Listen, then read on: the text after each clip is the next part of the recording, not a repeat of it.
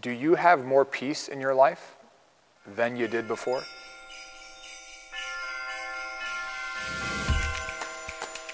Welcome to Peace on Earth. This is Father Jonathan Meyer. Our gospel passage on the morning masses being said on December 24th is Luke chapter 1, verse 67 through 79. The very last verse of that, 79, says this: "Guide our feet into the way of peace. Guide our feet into the way of peace."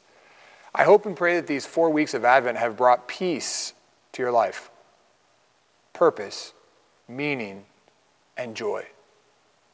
When we began back on the first Sunday of Advent, God had a plan for you. He had a plan to guide your feet into the way of peace. Allow him to continue to guide you, step by step, inch by inch. Allow him to guide you into the way of peace. Peace on earth. That's what we desire. Peace in our country. That's what we pray for. Peace in our communities. That's what we long for. Peace in our families. That's what we ache for. Let us allow the Lord to guide our feet into the ways of peace by knowing him intimately, loving him intimately, and serving him compassionately. It has been a joy during these Advent days. We're not going to leave you. We're going to be with you throughout the Christmas days as well, the 12 days of Christmas.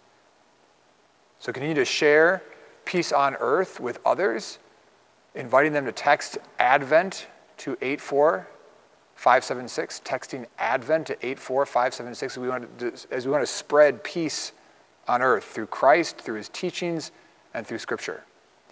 If you have been touched in your heart by Peace on Earth, feel free to join us in our mission, in our work, by going to allsaintscatholic.net, allsaintscatholic.net, and using the Donate tab. We have 5 different ways you can give there, or you can text All Saints Give to 800-950-9952. 800-950-9952.